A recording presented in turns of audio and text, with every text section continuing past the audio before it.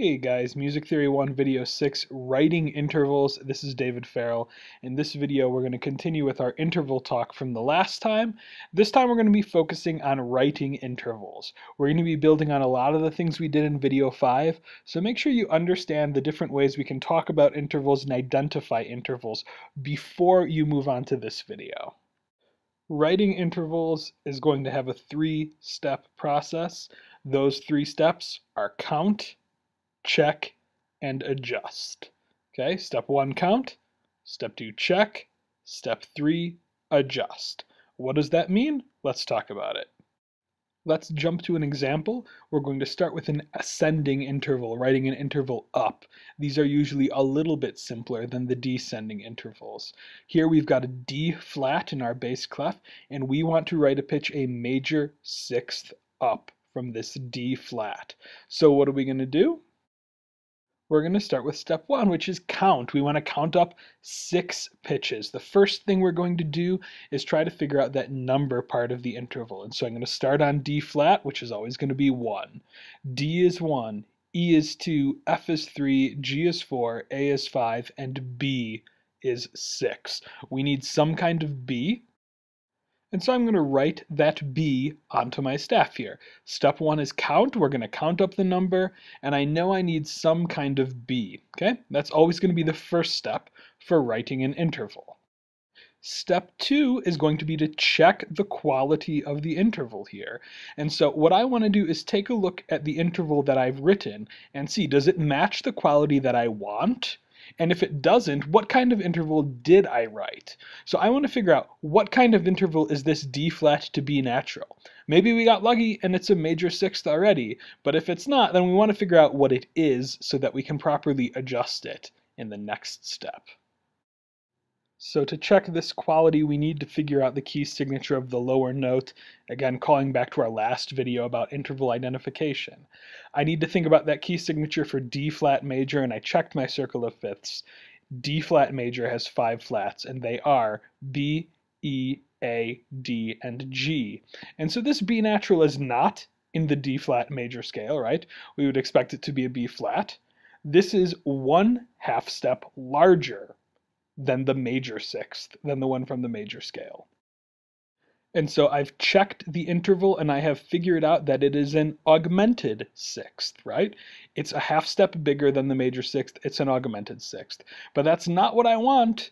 I've been asked to write a major sixth up, and so in order to do that, I need to go to the final step of this process. And that is adjusting. I need to adjust the note that I've written so that we have the proper interval there, okay? I don't want to change that D flat. I never want to change the given note, but I do want to change this B natural. I know it's an augmented sixth, but I want a major sixth, and I know an augmented sixth is 1/2 step larger than a major sixth, so I need to make this interval just a 1/2 step smaller. And so in order to do that, I need to move that B natural a little bit closer to the D flat. I need to move it down by a 1/2 step. And so I'm going to add that flat accidental here. D flat to B flat. This is my major sixth up from D flat. I started by counting. I checked the interval that I had, and finally I adjusted as I needed to do to make sure that the quality matched the quality I was looking for. This is going to be my process whenever I want to try to write an interval accurately. When we're writing an interval down, the process does not change too much. We're going to go through these same steps. It can be a little bit trickier just making sure we adjust in the right direction when we have that lower note, but again, we're going to go through the same process. And so here, I want to write a diminished fifth down from A. The first step is going to be to count down those 5 notes. And again, I'm always going to start on 1. A will be 1, G will be 2, F will be 3, E will be 4, and D will be 5. And so I'm going to go ahead and draw in that D there. I know I need some kind of D to make this diminished fifth down from A. The next step is going to be the same as before. I'm going to check to see what kind of interval I've written. Again, maybe I got lucky, maybe this is the diminished fifth. And so of course I'm going to check from the lower note. We always measure our intervals from the lower note. And so I'm going to check from that D, and I know the key of D major has two sharps, F sharp and C sharp. So I have to ask myself, is this A natural in the key of the lower note? And it is. This A is in the key of D natural. That means we've written a perfect fifth right here. And of course, that's not what we're looking for. We're looking for a diminished fifth. And so this means that I'm not finished. I do have to move on to that third step. That third step will be to adjust the interval. I need to make this perfect fifth into a diminished fifth. And that means I need to make it smaller. And so I have to think, what do I need to do to this lower note to make the interval smaller? Well, I need to make it closer to the upper note. And so that means I'm going to need to raise it. I need to raise it, to push it up closer to the A. And that means that I am going to need to add a sharp. And there it is, I've added that D sharp, and this is my diminished fifth. A down to D sharp is a diminished fifth. I counted my interval.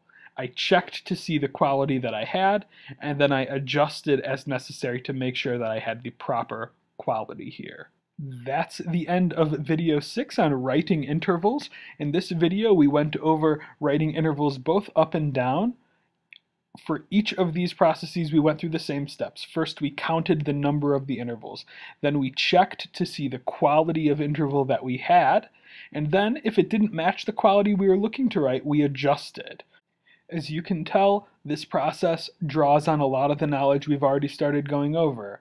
It draws on our knowledge of key signatures, and it draws on our ability to identify intervals and understand the relationships between those qualities. And so already we're putting together a lot of the skills from these different videos. Anyways, that's the end.